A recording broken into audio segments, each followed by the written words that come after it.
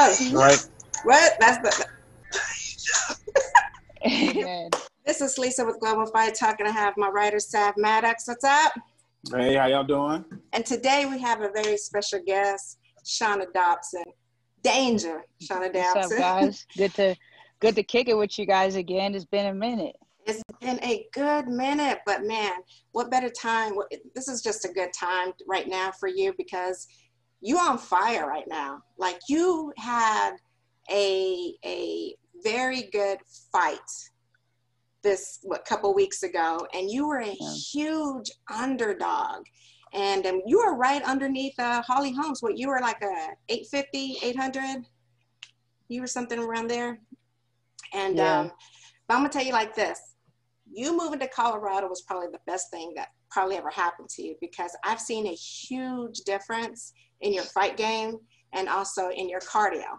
I mean, you're in Colorado, so the elevation there is great. So talk us through this fight camp. I mean, I know that you were an underdog. Did that bother you? Well, first of all, I got to say, Lisa, that means a lot coming from you. Just a little backstory for those of y'all that don't know, Lisa taught me how to hit my first angle, man, when I was just a young pup, a young underdog. So when you're getting ready to learn, you were just learning at that time. Just learned it. So Lisa's influence has always meant a lot to me. So just a little backstory for y'all that are listening. But this fight, we knew coming in that she had a lot of hype behind her. We knew coming in that she was very confident, and that she was probably underestimating me, along with a lot of other people that saw that matchup. And for me, it was just for those people who have been following my career from the beginning, they knew there was some respect that was due, because I fought a lot of tough fights. I fought a lot of tough opponents, former champions. So for them to come out and say that she was finna just run right through me, that was kind of crazy. But my coach has been doing a lot of mental preparation with me. Team Elevation has been a great blessing for me to be a part of. I know they're grateful to have me, but one thing I don't think they realize is how much they've changed and impacted my life, and how grateful I am for them. So, the mental preparation was major coming into this fight, and coming into every fight. It's a big part that I've lacked in other camps, that it's going to be, that it's very important, and it's always going to be a part of our preparation for our fights. I know you going into this fight,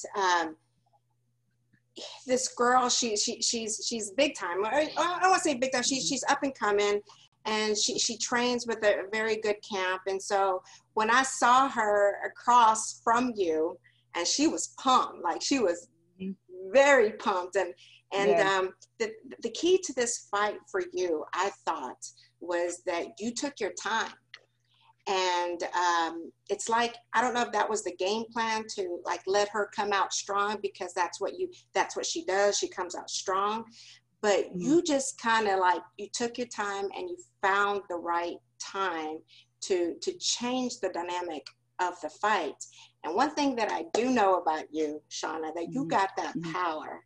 We've sparred before, but we haven't gone 100%. But even the type of sparring that you and I have done in the past, you got that power. You got that night if it could happen. But what were you thinking at that time when you're standing right across from her in the cage, and she's hype, she's extremely hype? What's going through your mind? And kind of, that's what you said. That's what we prepared. We knew that she was going to come out hot, and it was just about keeping my eyes open, keeping them up, seeing the shots coming, blocking them, and just not letting them phase me. It was my coach told me, anything that she come at us with, we're going to be right there in her face, and we're going to pick those shots that mean something. So the point was let her come with whatever she got, but she going to have to take what I got. And when I hit her, it was, let it mean something. Let it send a message to her. So, I was standing across from her. I saw her hype. We did a lot of visualization. So it's kind of like I was prepared. I already saw this happening. I already saw her standing across from me, hype, excited in the camera and stuff. And, that's good. That's good for her. You know what I mean? Like, everybody should have their moment out there in the cage and do what they need to do. But, it was kind of just like, I was like a dog ready to get let off the leash. That's the kind of mentality that we had. Like, man, wait till I get my hands on her. Wait till we get to show what we've been working on. So that's all that was going through my mind, when she was standing across. You talk about training with Elevation down there in Colorado, what they've done for your game. What did they tell you after the first round to keep your mind settled and to be able to turn the fight around in the second round? Man, they kind of just said, like, we already knew that this was coming. This was how it was going to go. Good job on the submission attempts. Let's take it to her. She's already felt your power. She know what's going on. Just keep sticking her with that. And that was pretty much it. We're fighting open stance. It's better to double up the right side. So my coach said, double up the right side. I threw the cross with the right head kick, and that opened up what I needed to do to get the finish. How much of the game plan was grappling? Were you guys definitely saying before the fight that we need to take this girl down because of how she fights, how she comes forward, or was that just something that happened? Which was a huge change I saw in your game plan. Yeah. You're a striker. And I was like, what? Shauna's going for a submission, Tim. She is taking her down. I was very surprised, but that's what happens when you're a mixed martial artist. You evolve and you become a mixed martial artist, not just a striker. So like Sav said, I mean, like, you were taking her down, you were going for submission attempts, and I was just like watching the fight. I was like, okay, Shana, go ahead. Yeah, that you're right, Lisa. That hasn't always been something that people have expected from me. But I've been out here training with a lot of great grapplers, Mallory Martin, Montana De La Rosa, and a lot of jiu-jitsu people that people don't really know about that are over here on the team that are killers, that it's just straight up. So training offense and defensive jiu-jitsu with them has really helped my game. My jiu-jitsu coach Valor over at Team Elevation, he's amazing. He gets me.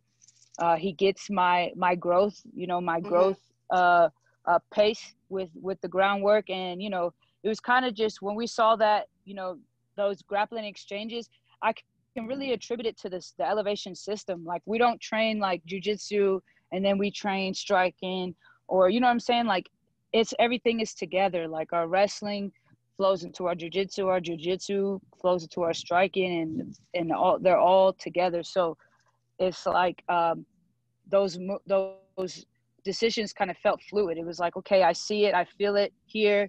We're striking in between. So, I really got to attribute it to the system. Cody over at Team Elevation, our head jiu-jitsu coach, he's amazing. And everything is MMA. Everything is MMA based, so I think that's what really helps.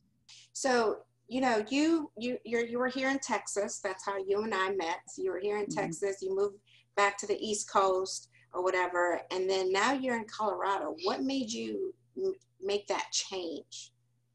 Moving to Colorado, I noticed that my career wasn't going in the place that obviously it wasn't going in the place that I needed to go. And I'm not just talking about wins or losses, you know what I mean? Like, as a fighter, you know yourself, you know what you need. And, no disrespect to coaches that I've had in previously, the team that I trained with previously, no disrespect. I learned a great amount from that team, from those coaches. But, sometimes it's just, even if it's great coaching, sometimes it's just not a good fit. It's not for you.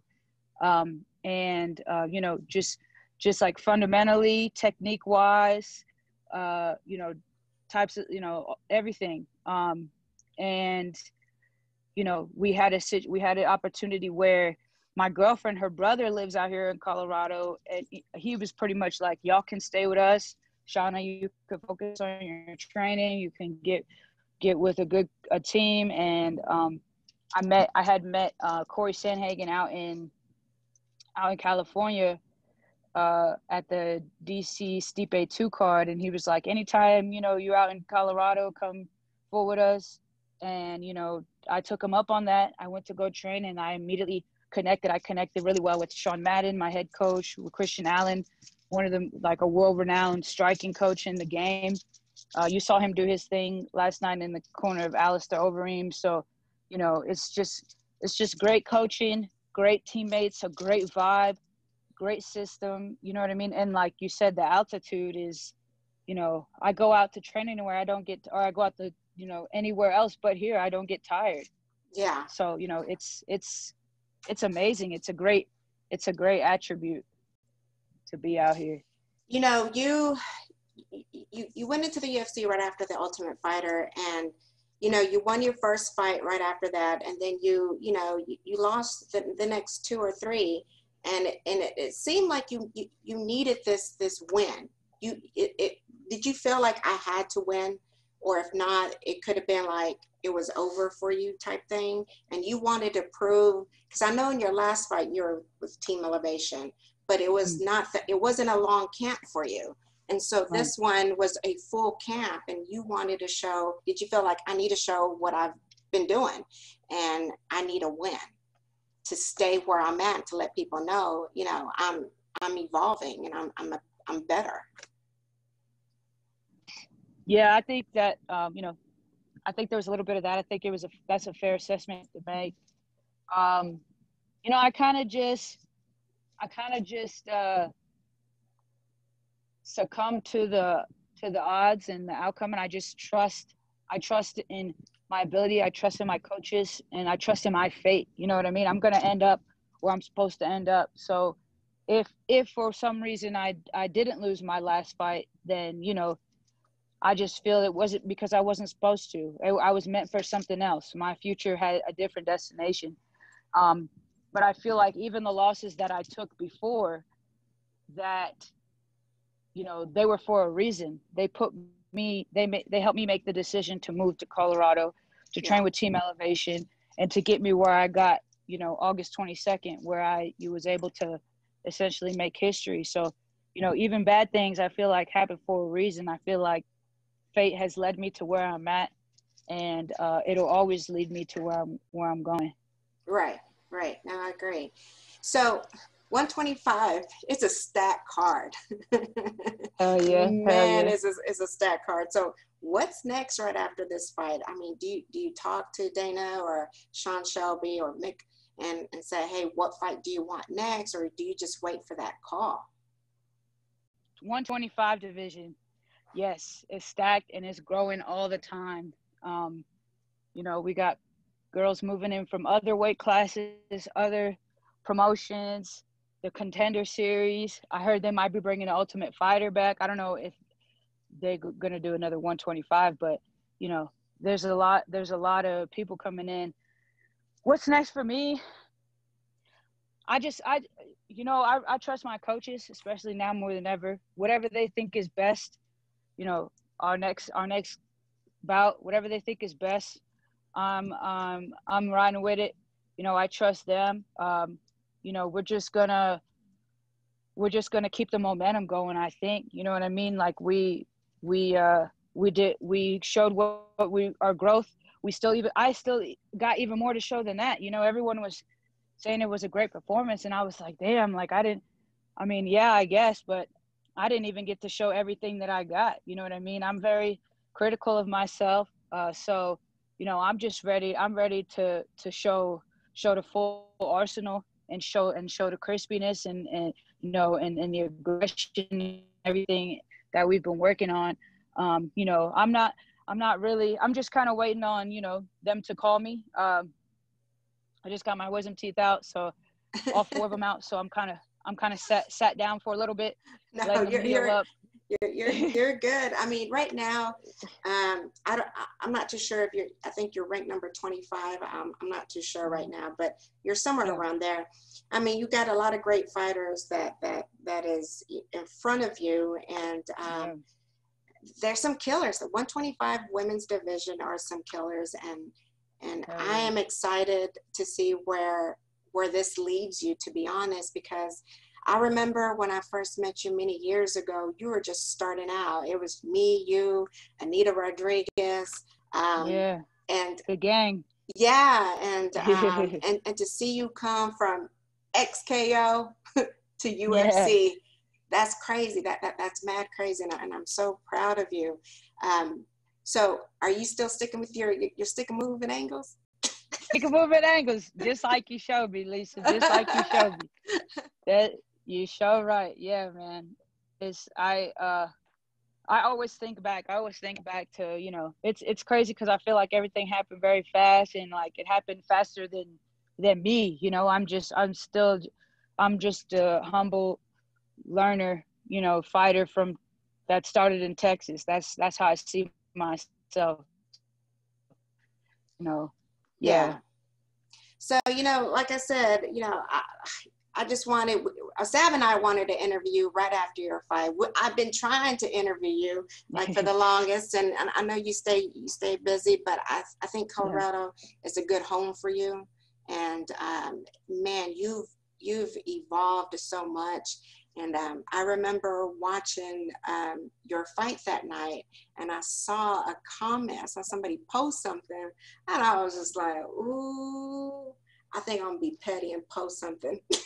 but I did. It was someone that was working against your corner. But man, yeah, I was just like, you know what? I said, I hope Shana wins. Oh, I hope she wins. I mean, but you shown tremendous heart, that heart, and you also grew as a fighter. Like you could tell when somebody matures in the fight game, because when someone like that comes out all crazy, you sometimes will panic, and then you would want to fight their fight, but you stayed calm. Yeah. What did you do before that fight? Did you like no, I'm just kidding. Woosah. You woosah before the fight? Yeah. So pretty much it was like just preparing for that pace. I had my sparring partners.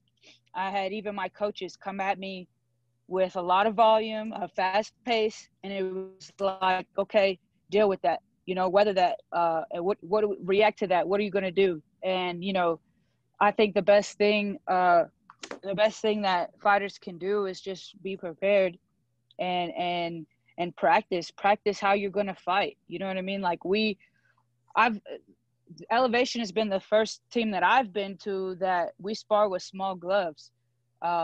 We spar, we get it in pretty hard. We take care of each other, but at the same time, a lot, I don't care how many years you've been fighting, when you get in there and you feel that first like sting with them 4-ounce gloves, and you ain't felt that since your last fight, you know what I mean? That's like, oh, damn. So the fact that we give it to each other all the time, every week, and we make sure that we bring in training partners that are going to give us the best looks to match our opponents. I feel like that's crucial. Yeah. That's something I wanted to ask you about as well. I see you rocking the Curtis Blades shirt. I love it, by the way. Curdy B. You got, yes, ma'am. You got Alistair Overeem. You got Montana. You got you. Where do you rank Elevation in the world as terms of gyms, the quality of them? Well, she wants to rank it number 1. That's where she trains at. we better win. Listen, gym of the year. Y'all go out there. You know who it is. We've spoken for ourselves. Gym of the year. If you haven't voted yet, you need to go out there and vote, because, I think it goes without saying. Our coaches, we have so many coaches that fighters can choose from that they vibe with. All the coaches connect. All the coaches, they're on the same page. They align the system. This gym they got it all out here. So, I got great training partners. I get looks from, amateurs that would touch up some of these pros out here. I get looks I get to spar with Rose Namajunas and Raquel Pennington and all kinds of girls. So yeah, Elevation is, we got the business out here for sure. We're gonna switch up the subject right quick before we wrap things up. Big talk right now is Mike Tyson versus Roy Jones. Who you got? Yeah, man. So, quick story, like not a lot of people know. the tough finale, my first fight in the UFC, this gonna be a long connection. Okay, my girl's sister's girlfriend ran into Roy Jones Jr. at the airport, and he gave out a little shout out video. I remember that. Remember that? Yes, I remember that. You posted it. I watched that every fight, before every fight. So that was pretty cool. But Mike Tyson, y'all seen them video training footage? That man looks scary. Look, that looks scary. I'm gonna give you my non-expert opinion. Okay. All right. Non-expert. It's a non-expert opinion for real. So Mike Tyson hasn't fought since 2006. That's 14 years. Okay. Yeah, you're right. Roy Jones hasn't fought since 2018. And yeah, he did the exhibition match. Right. I remember that. Yes, but Roy seems to be fighting every year. He fought in 17, 16, 15, and 14. So Roy he's been active. Mike Tyson, he hasn't been active. He just happened to, stop smoking weed, got serious with his weight, and then he got back in. And Mike Tyson didn't want nothing to do with fighting anymore. So what people still have in their mind is back then Mike Tyson. The rough, in his prime, and yes, you're right.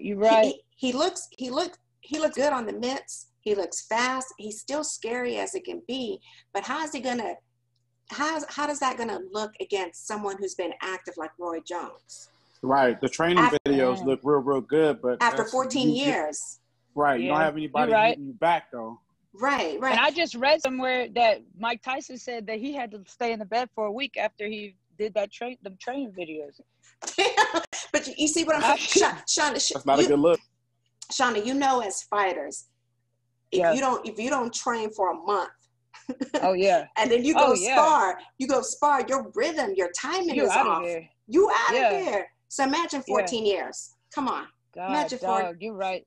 14. So you're right. So let me tell you this. If I was Roy Jones fighting someone like Mike Tyson, I think we're gonna catch a glimpse of Mike Tyson in the beginning rounds. The pick-a-boo style, but he might get tired. This is an 8-round fight. Okay. It's an 8-round fight. So if I was Roy, I'll do what he do best and dance, move, let Tyson get tired because it's been 14 years, and then pop, start pop shotting him. That's just my non-expert opinion. That sounds like an expert opinion to me. No, but because that made me think right there. But I'm just saying, because people still have that visual of Mike Tyson back then, and they still see that visual because Mike Tyson still got that. Ooh, I hope Roy Jones is ready, and he looks mean. He looks mean. Everybody looks good on the mitts. Everybody. Does. You show right. You show. We're back. Not shit. Now hold on. She came back like Lena.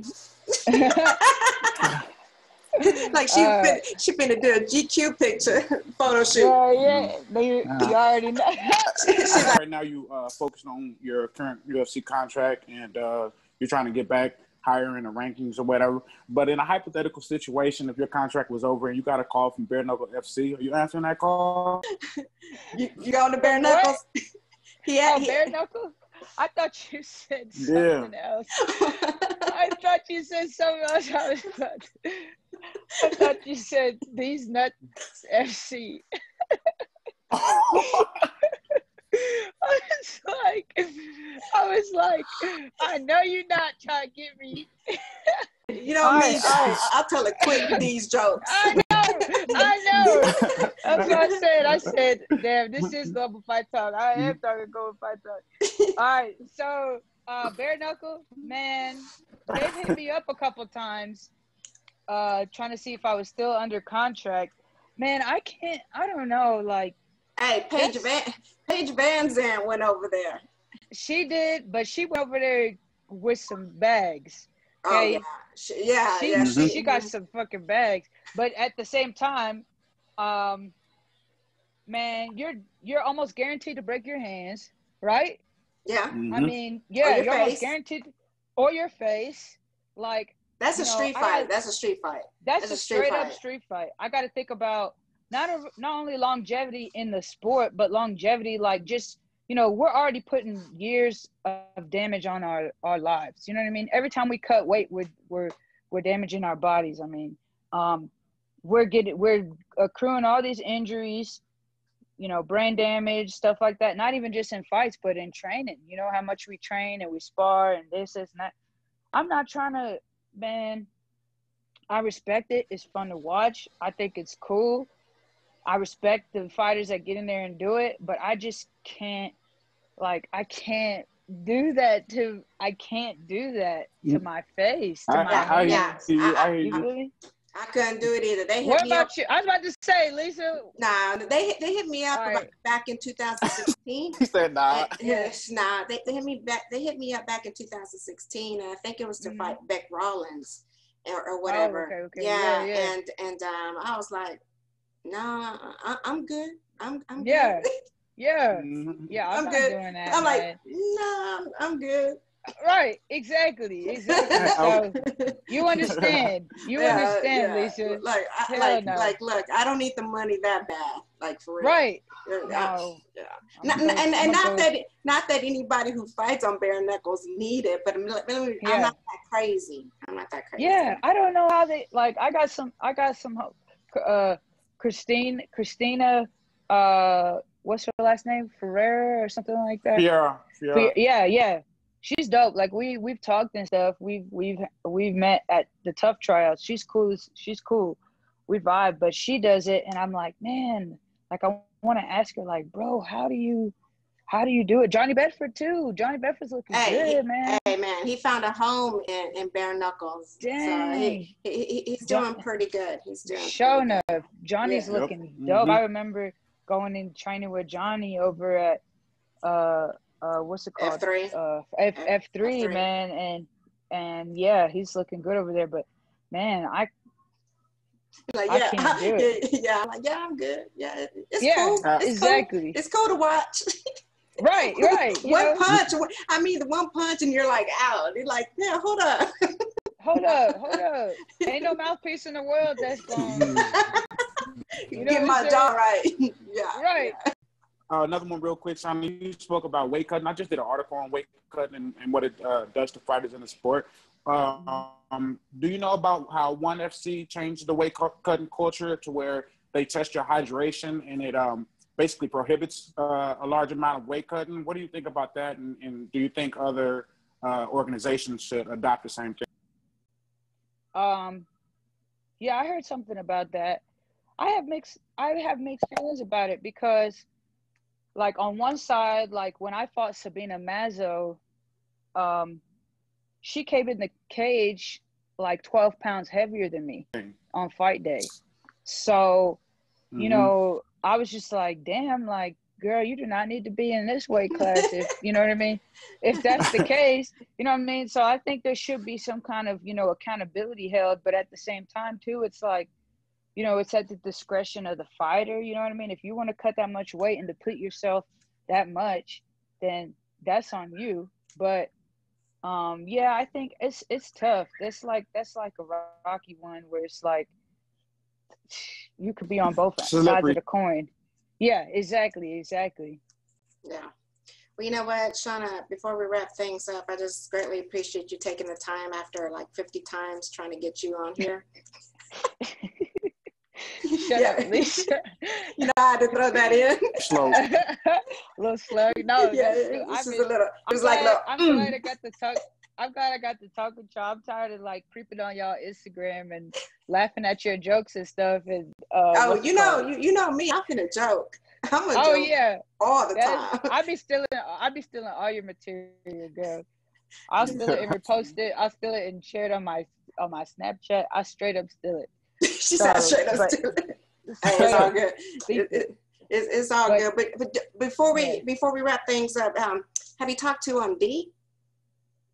Man, I have not talked to. I talked to D a little bit after my fight. I miss D. Okay, you know what? I always have love for D. What? She tried to get you again. I'm not about to play with you. I try to get you, but you know exactly. I talked too bad. No. I said I was trying to get you. D who? These nuts. It's See, I'm not gonna play with you. See? But anyway, Man. This was a fun interview. It was. Hell yeah. I'm glad we caught up, and sometimes we like to be serious and be like all proper. But I know you personally, so we don't have to be like. So, Shana, how was training camp? Right. Yeah. Nah, okay. man. Yeah. Nah, we family. We in here kicking. But hey, you know what? Thank you so much. You guys stay tuned. Everybody who's watching it, make sure that you do not forget to subscribe to our YouTube channel. Follow us on Instagram, on Facebook, Twitter. Man, I'm not a Twitter person, but we need to get on it. But follow us. We're all over social media at Global Fight Talk. And also make sure you check out our website, globalfighttalk.com. Anything any last words? Man. I'm trying to think of a these nuts joke to get y'all with, but I can't. I'm not that quick. I'm not as quick as you. I'm gonna get you. Next time we talk, I'm gonna have them lined up for you. I'm gonna get them like traps. Girl, I got so many. I can get you right now. But I appreciate Sav. Any last words? Nah, just thank you. Great fight. Yes, we have Global Fight Talk gear. If y'all haven't supported us, go check out our gear. We got hoodies. Hey, it's almost hoodie season. And I know you, Shana, you got some clothes that you selling too. Check out, man. Y'all need to do something. Pair up Danger Dobson shirt with a Global Fight Talk hoodie. Stop playing. Y'all get into it. Hey, there let's we do go. it. Let's do it. There you go. We all heard it first. That's the look of the season. Yeah, we finna connect these right now. We're finna connect Here these. we go. These. I'm just kidding. Anyway, I'm done with y'all. I appreciate it. All right, we out. Thank you, Shana. All right. All right. Love you guys. All right. Bye. Love you too. Bye.